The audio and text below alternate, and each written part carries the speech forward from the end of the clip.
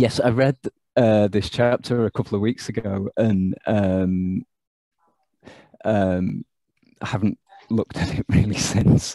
The So the topics covered are things that, like, as a normal R programmer, I wouldn't have considered a particularly important route for optimizing code. I guess caching, you could probably say, but it's quite. But yeah, for Shiny apps, these seem to be quite useful indeed. So these are the chapter talks about the major routes for optimizing Shiny code, and then emphasizes two particular routes. One being caching, where you save results for subsequent use so that you don't have to recompute them and things, and asynchronous code, which is a way of offsetting the computation of something to another server and leave it to run, and only try and pull it back onto your computer when you actually need it. Effectively, that maybe that's not the best description, but that's kind of it's like limiting how much computation you need to get done at any given time. So you can do stuff in the background, or you can get stuff done by a distant server or something like that. Right, so I'll yes, so there's a few resources mentioned at the start of this chapter. So Efficient R Program is a book that my boss wrote, which is mentioned in here, which is really not about Shiny at all. It kind of predates Shiny, really, but it's about how to structure your R code such that it's more performant. Advanced R obviously does on how to gain performance improvements in there. So how best to organize your code and how to vectorize things to speed things up. Those two books are about kind of standard R programming and efficiency and things. And the things that we talked about in the earlier chapters on benchmarking and profiling and things like that all kind of tie in with those kind of things. Mastering Shiny has a good chapter on performance as well. It's right at the end of the book, so I don't know whether the other Mastering Shiny cohort have reached it yet, but it's so it does cover things like caching and what's the other thing? Oh yeah, and kind of scheduling tasks. So taking computation outside of your app so that it's run on a kind of schedule and you just pull in the data once it's computed, rather than computing that data each time your app is loaded.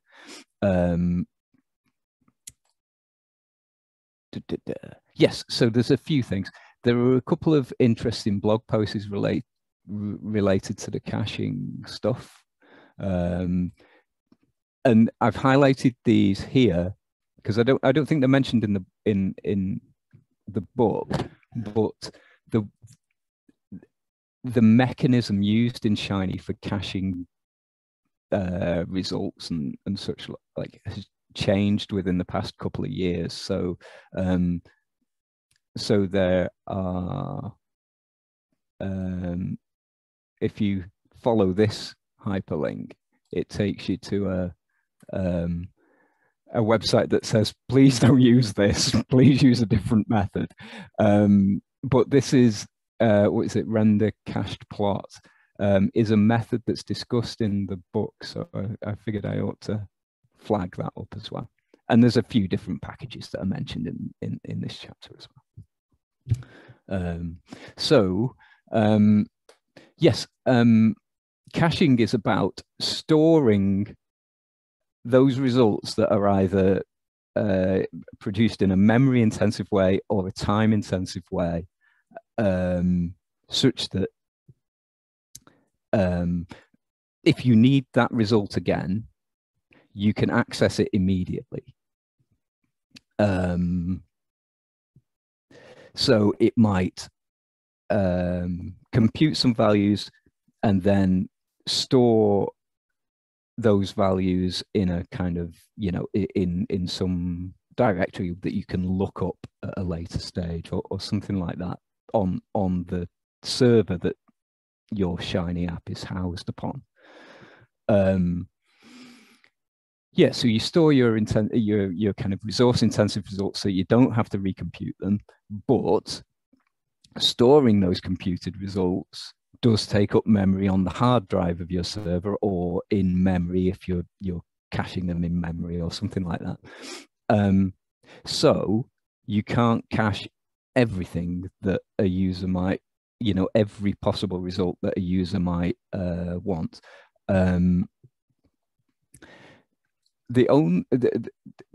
issues that you have to kind of deal with here is you have to be certain that given the same inputs, what kinds of things does it make sense to store such that you can pull them back into your app quickly in this sort of, what type of values are worth caching, and ultimately, if the result that you've generated would differ from one day to the next, given the same input values, then that's not something that you should be caching. The values that you compute have to be identical each time the same inputs are provided. So anything that depends on like random number generation, anything that depends on implicitly depends on like the current time and date or something like that, aren't good choices for caching, or may need to be converted such that those implicit inputs are made more concrete.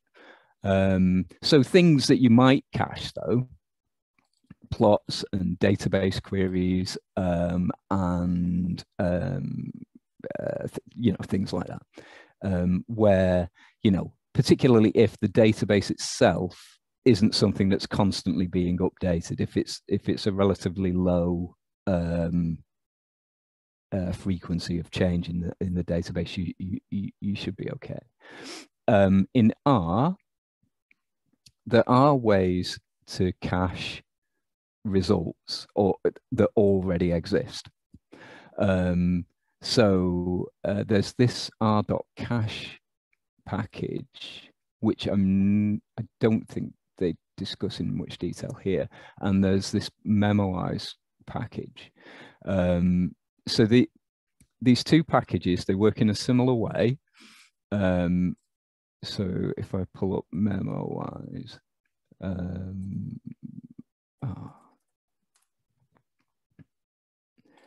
so the way this works, you have a function and you convert it into a cacheable function by kind of wrapping that function with this higher order function memoize. What that gives you is a function that when you call it with particular arguments, it will store the results of calling that function, such that if you call it again with the same arguments, it will just immediately give you the result. So we've got an example of how to do that here. So what did I describe what this does? So here, this is just a timing package. So this would be to determine how long things take to run here, tick and then tock.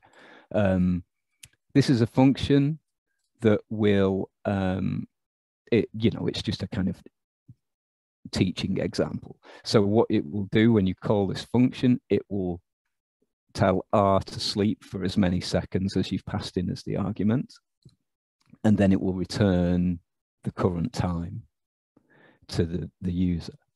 So this, so given what I said earlier on about not caching results that are subject to that are dependent on the state of the system, so things like the time or the date or the random number seed and things. This isn't a good function to cache. It's just being used as an example. So if I call it now, it will take a second to run, then it will return the time, which in the UK is 21 minutes past 5. If I called it again in 10 minutes, but with the same argument, seconds equals 1, it would return immediate. Sorry, if I called this function on its own, it would tell me that the time is 31 minutes past 5. If I wrap it in a memoizing function, then I can call that with a particular argument. The first time that you call it, it will go through all this computation, which is kind of, just an example. So it will sleep here. If you call it for 10 seconds, it will sleep. Then it will return the current time, which is 22 minutes past 5. If I then call it in 5 minutes time with the same argument 10, it won't do any computation. It will reach in and pull out the result it computed earlier on, which is 22 minutes past 5, although the current time is 27 minutes past 5. So that's, anyway, so we'll just do an example of that. I'll just copy this code into RStudio. Okay, then so this is how you take, so that function there is a kind of a more typical R function. It does something and then it returns a value.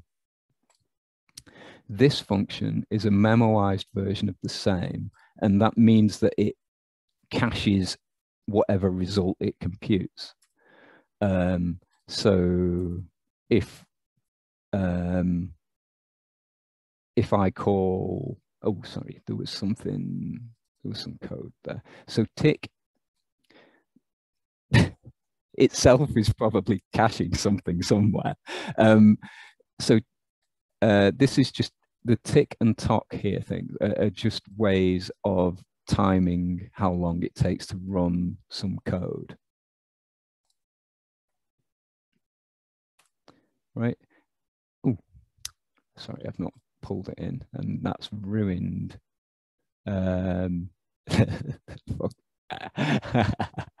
Well, that's ruined the example.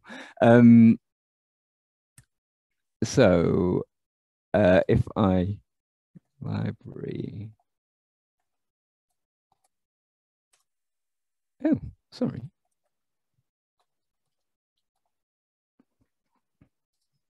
Oh, where's everything gone?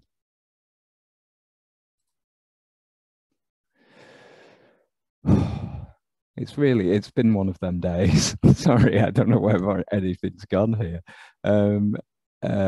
What has happened to... I think you just gave focus to your viewer window. I think if you go back to view, you might be able to pull up your console again. Show all panes. There. Okay. Install packages.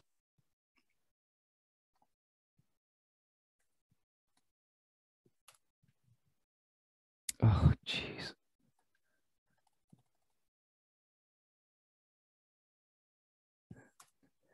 anyway, okay, right. So if we do that example again, the problem with it is it has already. Oh,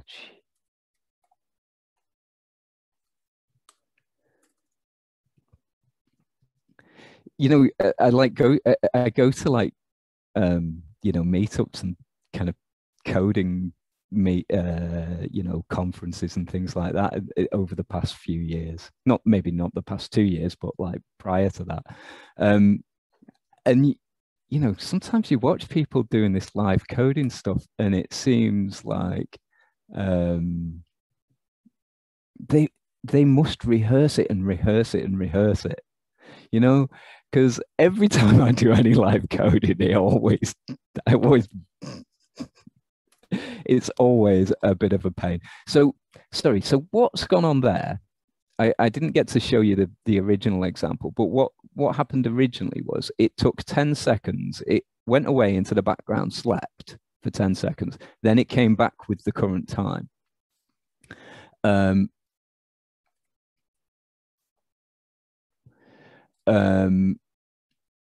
Then when I called that function a second time, it returned in a fraction of a second. So it definitely didn't wait the 10 seconds that the function is, you know, expected to, the uncached function would take.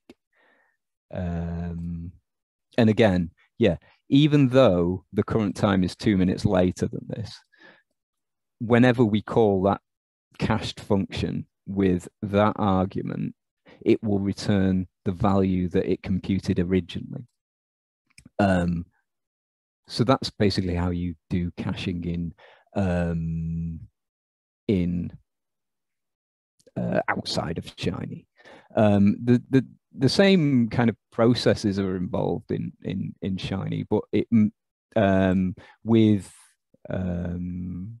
with Memoize, you're doing it in memory. It's if I'm not mistaken, I think that might be. But anyway, so it's a similar process when you're doing it in Shiny, but for Shiny, you might have various ways that the user can select types of plots and arguments for data analyses and things like that. For each collection of those inputs, you know, any given plot or table or whatever within your app that's presented to the user may depend on a collection of those different inputs that the user might select. If it's something that takes a long time to compute, then it's something that you might want to consider caching either the very final figure or the table from which the figure is produced. And, you know, so again, there are things to think about even when you're caching things, because if you've got, say you're presenting a table and a figure in your app, and they both depend on the same data set, and they both use the same, maybe they filter out a particular, what we're using here, diamonds. So maybe they filter out a particular class of diamonds from that large diamonds data set, and then present a table of it and a figure of it. Do you cache both the table and the figure for presentation, or do you cache a kind of intermediate table from which those two presented artifacts are produced? And certainly in that kind of relatively simple example, it makes sense to cache the intermediate table because it's used for multiple different things that are presented to the user. But anyway, so this is an example. So, oh, have I overstated stuffed this. Let's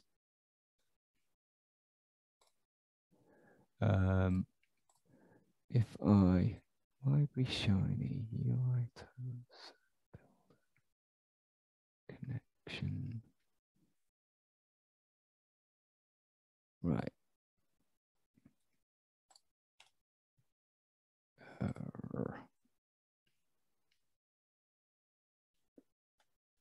While you're rendering that, caching by definition is non-persistent, correct? So like, oh yeah, it can get overwritten and things. Yeah. Well, what I'm thinking is, like, if you have a web page that you are generating, and the first time that your computer accesses that server, it's going to incur the cost of generating or producing the document object model is going to render all the data from the server. Once the cached media comes in, now the time associated with updating that website, your computer already has this cached memory concept, right? Or the server itself is going to be able to send it a lot faster. It's already rendered most of the media initially. I always thought cached memory was a non-persistent way of optimizing exchange between client server handshake. So the server, if you're caching that memory, like let's say knitter, for example. So you're gonna knit your markdown document to an output form. Nothing in that is going to change. You've already got the cache memory of all your text. That's going to be static. It's not going to change. Maybe your images, for example, maybe won't change, but there's a table, maybe a plot that does get updated the next time you knit something together. The database or the data that you're collecting has changed, and so therefore it has to re-render that output. Memwise and the whole caching mechanism is going to optimize the static material first and only spend computing resources on the table itself. It doesn't have to wait, or sorry, it doesn't have to generate excessive amounts of energy to output, the static material that's already cached, that's already just, out there. We're only going to be computing the table itself. Am I making sense in the thought process of how caching operates? Yeah. I think though, the mechanisms described for caching in Shiny seem to be solely a kind of server side thing. I think it's more about ensuring that the server isn't computing the same thing over and over again, and less about making the transfer from the server to the client as efficient as possible. Or maybe I've misunderstood. But yeah, it certainly seems to be more about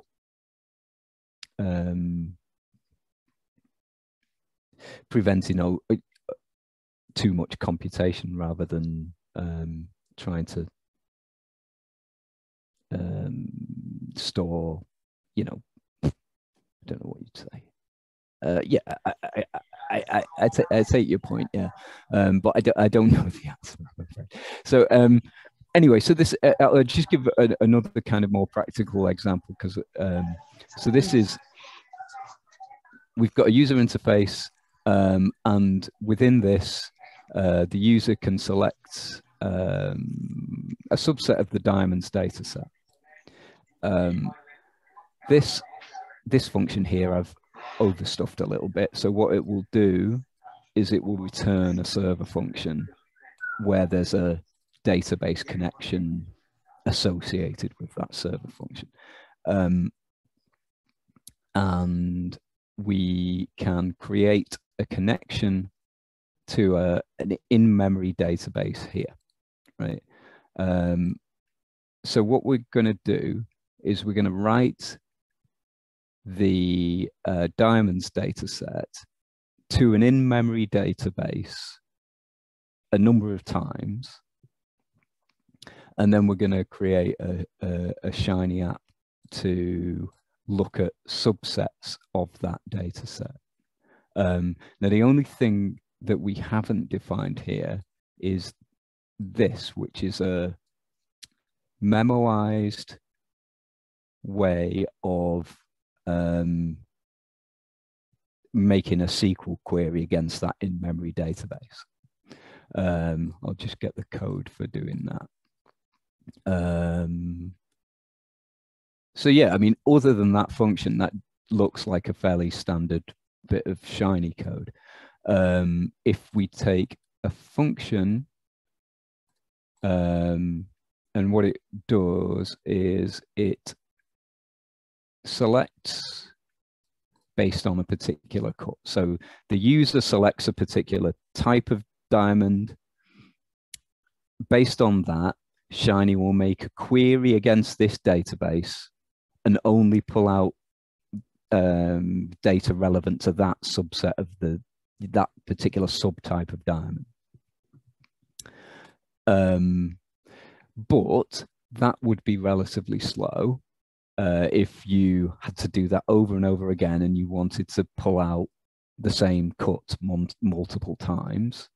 It might be worth just pulling out the data for a particular cut once and then access it through a kind of cached storage whenever you need it.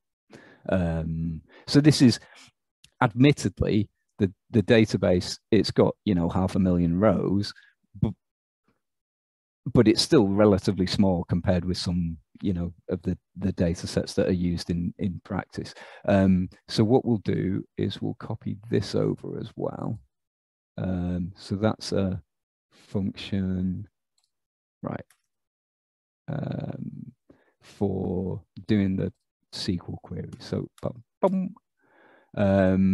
so you can see what it's doing. It will print stuff to the console as well, and then it will go into this database. Let's see, cache equals cache time, right. We'll define the Shiny UI and a function that will create a server, and we'll create that database. So that's a connection to the database. This is adding a lot of data to that in-memory database, and then we can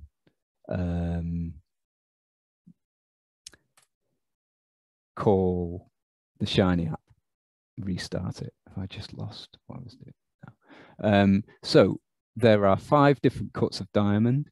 If we click fair, then maybe it's,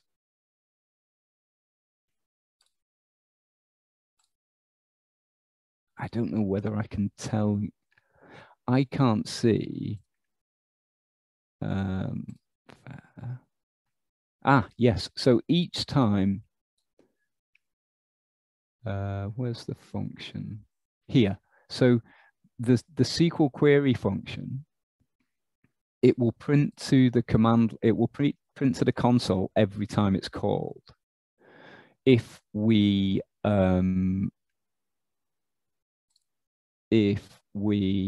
call it with cut premium, then it will tell us that it's just called the database.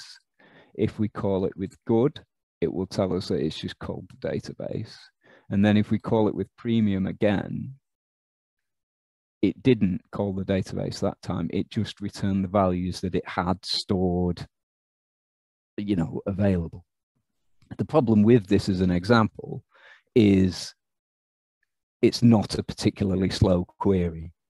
So it doesn't reveal the benefits that you might gain from caching, but still, I mean, it's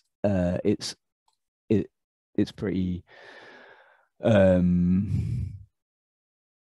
it's pretty useful, and you can certainly see that, you know, you're not calling the database multiple times, but you might be calling to the file system multiple times to pull out your cached data, which might, whether or not doing that is as fast as it would be to get the same data from a database. Anyway, it would certainly be faster if that was a connection you had to a database on a distant server, or if the data set was huge compared.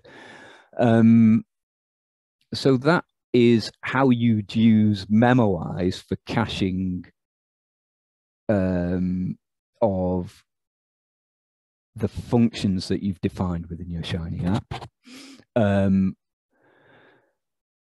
There is already a way of caching results within Shiny.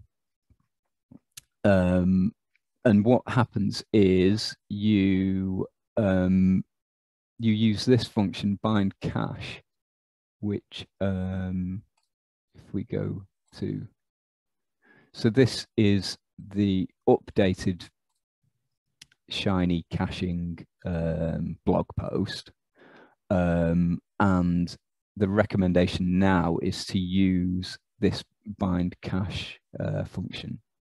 And what it will do is, the way it works is in your server function, you might have some code to create a plot, to create a rendered version of a plot.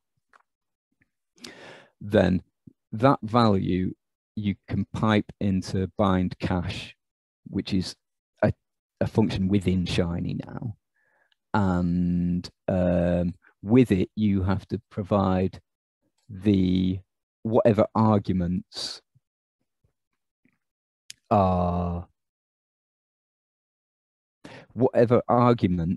dictate precisely which plot is created. So when, is this another diamonds thing? No, it's an M. So there's 3 different data sets. And depending on the data set chosen, a different type of plot will be produced. And for a given data set, it will always be the same plot, but that might be thousands of points printed to the, you know, that it has to position and whatnot. So you can see how it may be faster to store those results and then pull them back out from a cached store.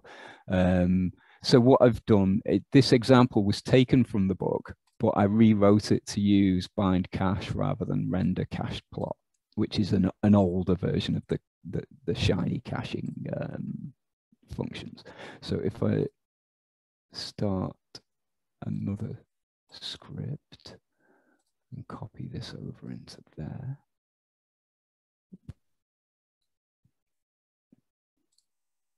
Oops. Oh. Okay, so yes, so the UI is relatively simple.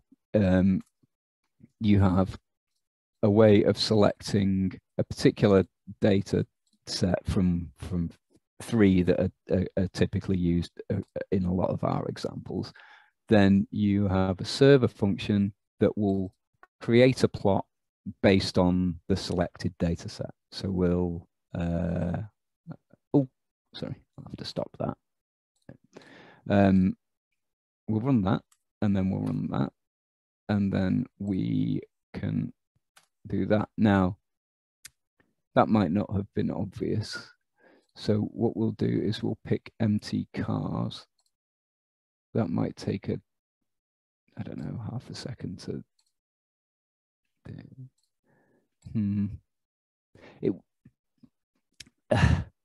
Again,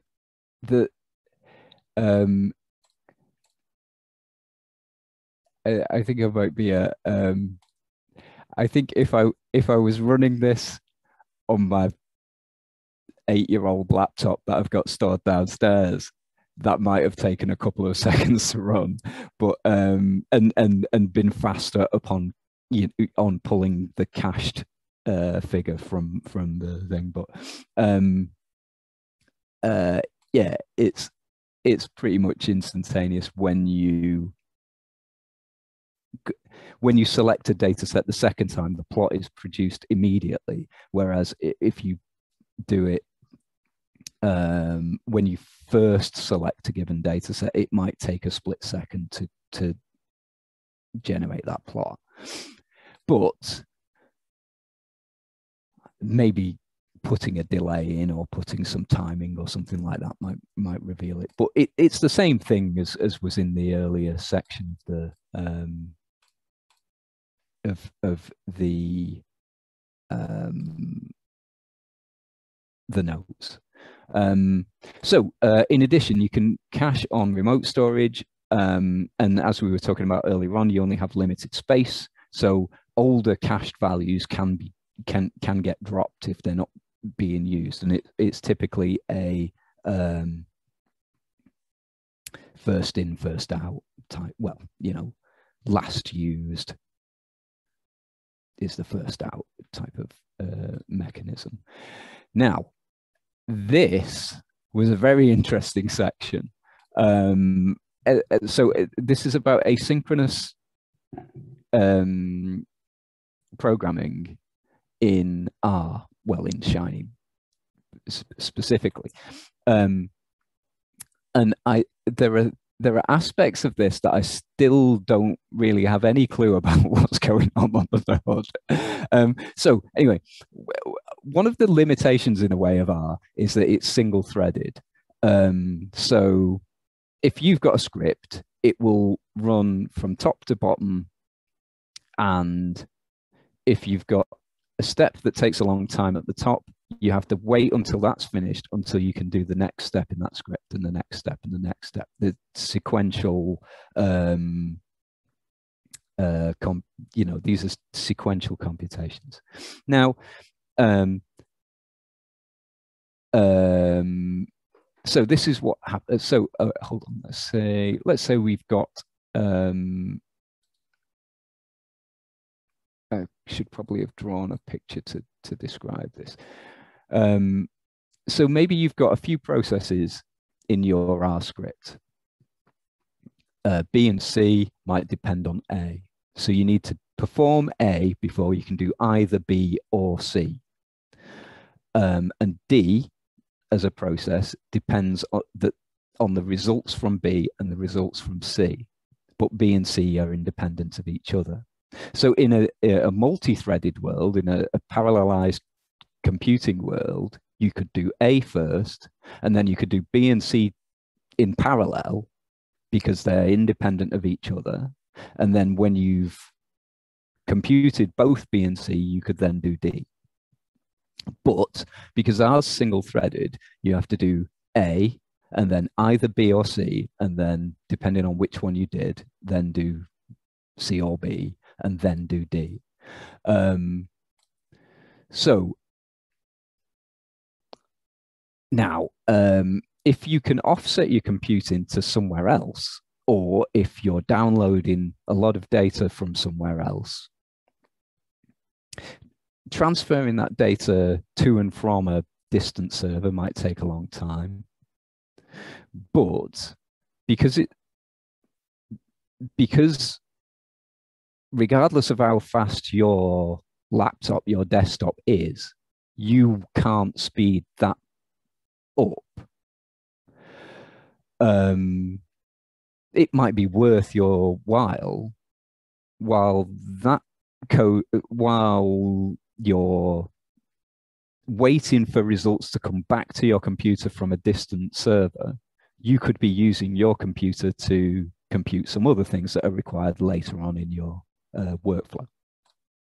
So whereas the synchronous version, the single-threaded version of a kind of process might go, you know, you do A first, and then you do B, and then you do C, and then you do D. Sorry, that would be this. If part of that computing is done on a remote server, say that remote server does process B, you can perform step A, send its results to the distant server, wait for the server to complete and send you back the results, and then you can do C and D on your computer. That's a kind of synchronous version of it. So again, this is still with this setup where B and C could be independent if they needed to be. The asynchronous version is you do A first, then you start B, and that sends, you know, a message to a distant server. It starts running this long process B. So either on the server, it's a long running process, or the, you know, traveling of, you know, the information traveling to and from that server is a long running process. While you're waiting for that, you could be running C on your computer. Now, there are two packages, Future and Promises, that provide the means to do this kind of asynchronous code.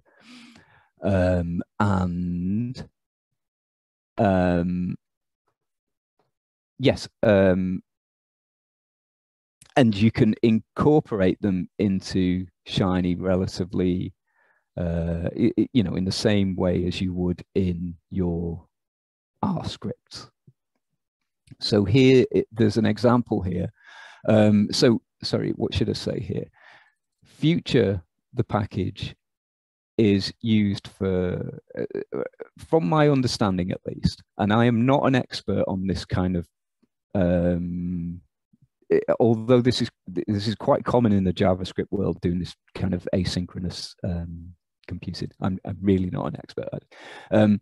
Future, from my understanding, these are objects that are used to send computations elsewhere, and promises are objects that are used for handling the async, for handling results that won't, where there may be a lag before they are back on your computer. So these are used for handling the unpredictability of when the result is computed and back and available to you. So they're basically, promises are like a kind of a kind of placeholder for a result that will eventually arrive. Oh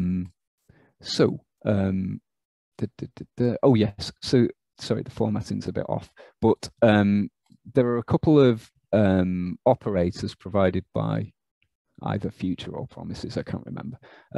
So this is for piping the results of one computation into another process. You use this 3 dots and then a arrow. For one of the big problems you'll have here is that if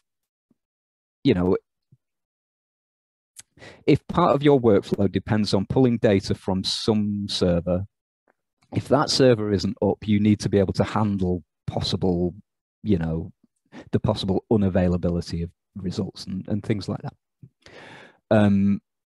So this second operator here with the exclamation mark is to handle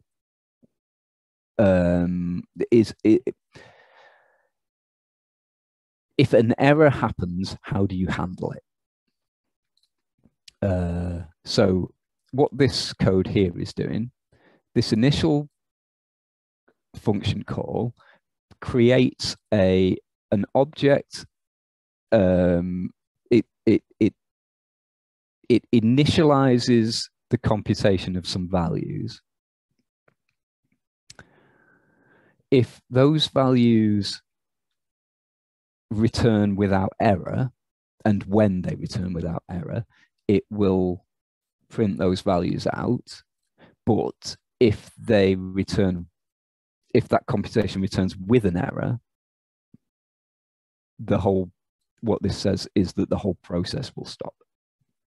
So stop is a function that basically stops your R session, basically.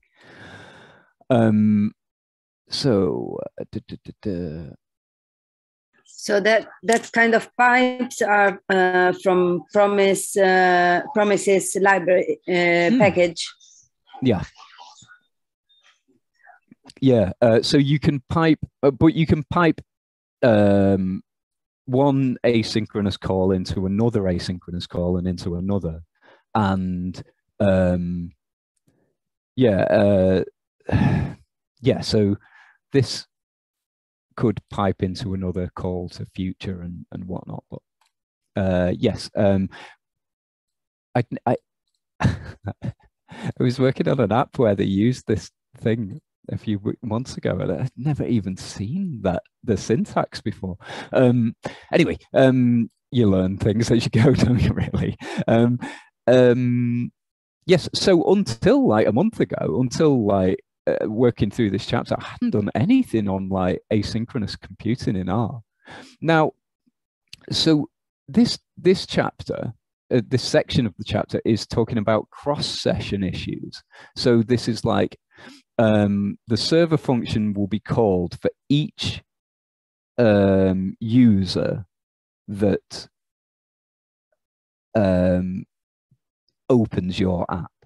So for each of their browsers, they will initialize your app on their browser, and the server function associated with your app will be ran for each of those 3, 4, 5 different people. What I couldn't quite work out was whether precisely how. So this, I mean, I've ran the examples and it works nicely, but I don't understand how it works, because if you've got multiple users all working, and each of the apps that they are connected to, that might be 4 versions of the app running in a single thread on your server. Is that not right? No, I don't think it's a single thread, Russ. I think what what I'm seeing happening with the server call or the future promise concept, it's dealing with latency, and you won't really witness the latency unless you increase the scale of your server. Yeah. So the more people, the comment you made about the 4 or 5 individuals, let's say it's 10,000 users accessing that single server, that's where multi-threading comes in, or the ability that you're generating server calls, server processing time. When you couple that to caching, if a user, let's say Frederica as an example, Frederica chooses a diamonds data set, as a parsing process, and then that output of the example we had before. So the server's already cached that. Then Russ, you go and access that same diamonds data set. The server doesn't have to calculate anything because it's already stored in cache. When we talk about threading and scalability, you're increasing a promise to that user, Frederica, that accessed it, and then you come as a same exact time. The server's promising that you're going to get that information, but it's got to serve Frederica first. That's probably a bad example because that just is 2 individuals. But I'm looking at the concept of this scenario with asynchronous calls as a way in optimizing the capability of that server.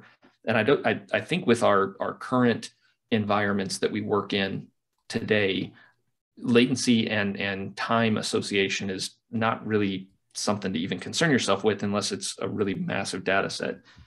Your computer is going to process it faster. If we go back, 20 years from now, or 20 years in the past, or 30 years in the past, computing is, still fairly infancy.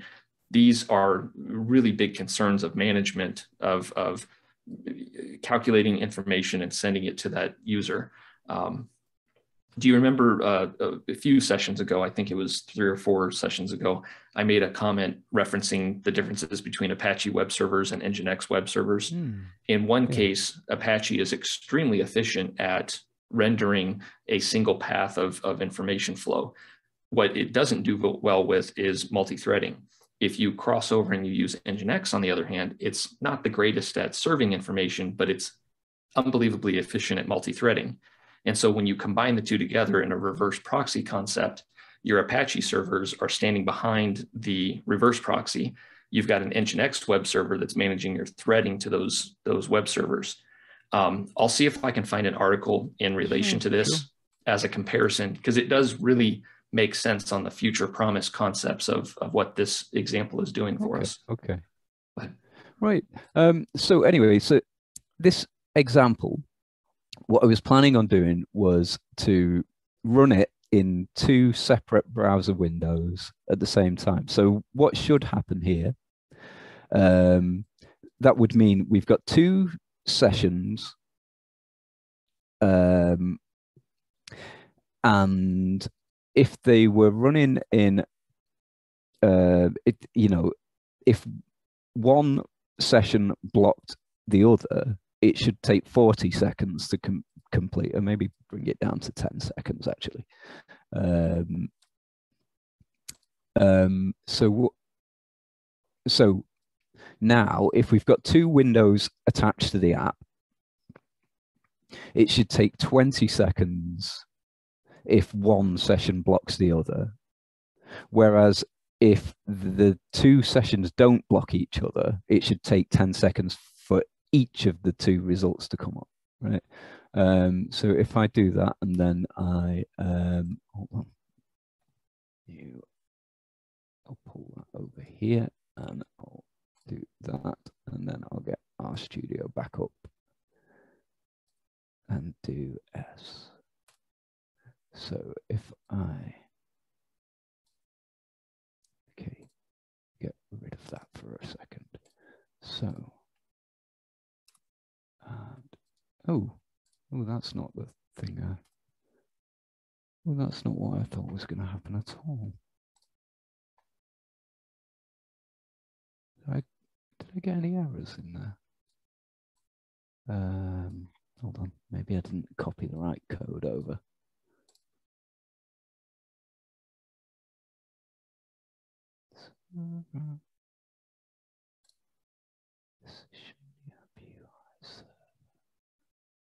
Sorry, it's not quite what I thought was going to happen.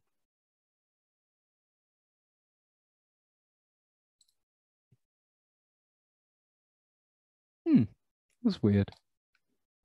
Right, yeah, sorry. I was kind of expecting a whole new app to. What's going on here? Sorry, I'm on a different screen now. Right, let's have a see. So, UI. Oh, right, yeah, no, that hasn't worked. Okay, if I just there, right. So now we've got UI, and we've got okay, right. I'll start that again. Okay. So it's the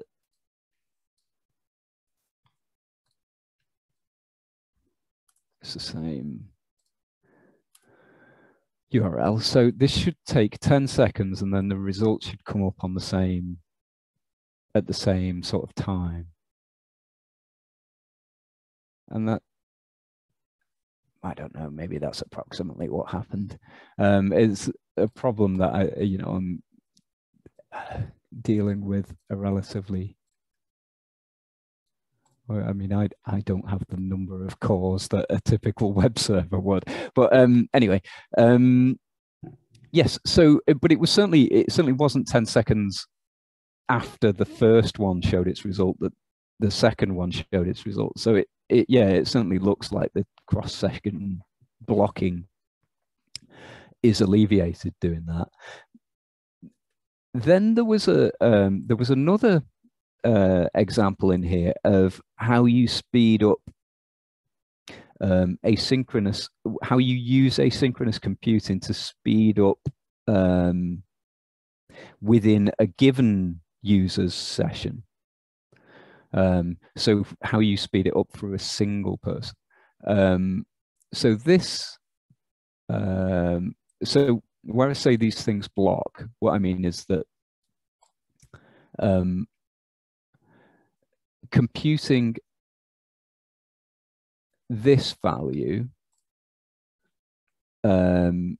blocks any further computation within a given person's session. So this, because this is the same code that was used in the previous section. Now, so you're computing a value. So this will sleep for 3 seconds, return some, randomly selected values, and then assign them to this. While those 3 seconds are, while you're sitting around waiting for those 3 seconds to kind of complete, you could be doing something else with the app, if it's an app of, any reasonable complexity. And the authors present this alternative where you set up a collection of reactive values and you initialize an output reactive to be null. So it initially does have a value, even though that value is null. That value is used in the UI to, print out some randomly selected numbers. When it's null, you don't have those numbers available, so you can't print them. But so what happens here? So if this was in your server function, this would be initialized, and then this future block would be set off. But because it isn't assigning a value directly to a variable, so there's no assignment on the left-hand side here, in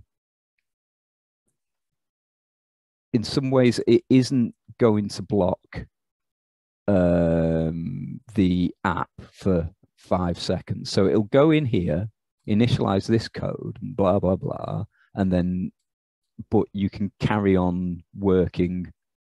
And eventually the result that's computed by this will be produced, and it will update this value here. But because you don't have that $RV output on the left-hand side of this future, the app won't, it's not like the app will stop until those values are computed. It will initialize this code to run, and then once that particular result's been created, it will update the reactive value. Something like that anyway. How does it work? So that updates some reactive value, and then once that's computed, you assign the value that took a long time to compute to the thing that's printed out. I've still yet to wrap my head around precisely what's going on here, precisely why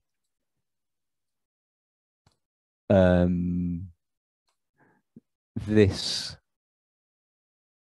doing the assignment on the inside of that future block, why that makes such a difference in the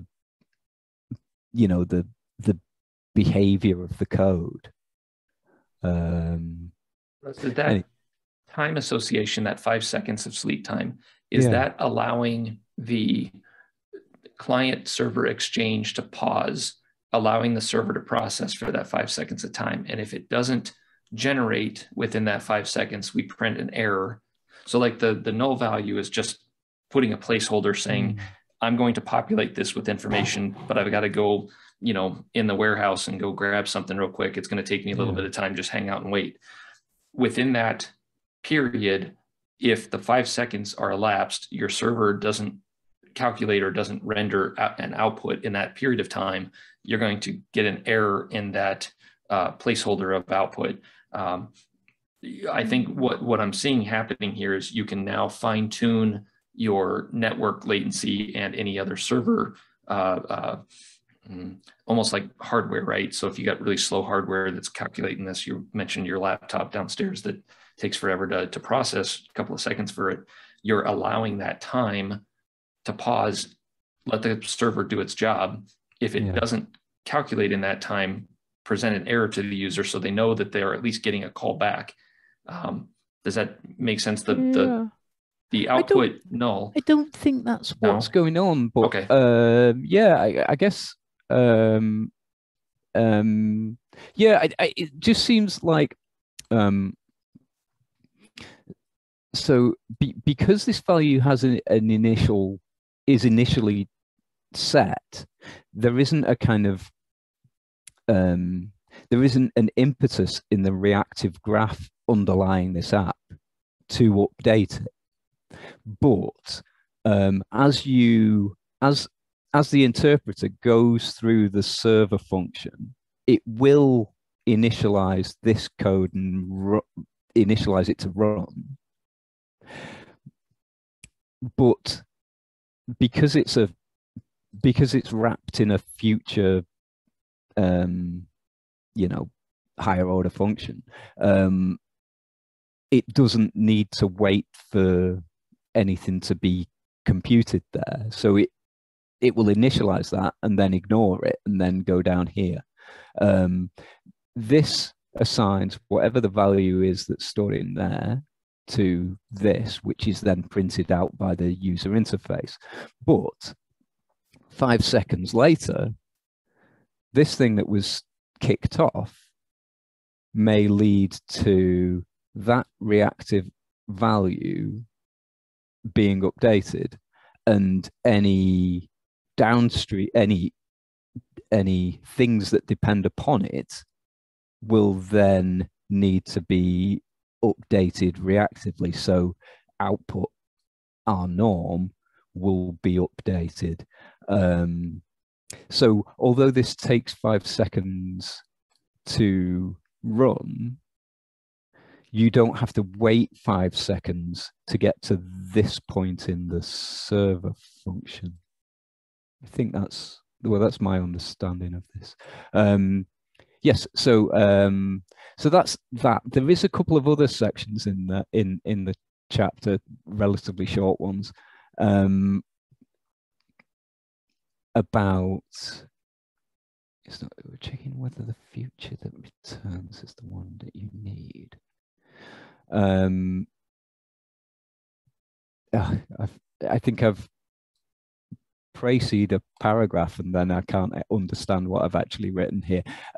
So if you need, so if you initialize a lot of asynchronous computations at the same time, say you set off 5 things to compute, unless you need, if you need each of those, you know, if you need them sequentially, say 1 depends on, sorry, 2 depends on 1 and 3 depends on 2 and such like. There are ways of writing your code such that it's more efficient. If you need all 5 of them, but they don't depend on each other, there's a way of writing your code that may be more appropriate. If you need the values to return in sequence, because, you know, process 3 might finish faster than process 1, there's a way of, you know, putting those putting those promises into a queue object, which means that you use the values that return in the order that you actually need those values. that stuff was a bit too complicated, and I didn't think I'd be able to explain it well here. So I'll just point you to it for your own interest. But yeah, I thought it was a really interesting chapter, though, and certainly the asynchronous stuff wasn't stuff that was mentioned in Mastering Shiny, and really, like, I hadn't even looked into futures and promises in R until 2 or 3 weeks ago.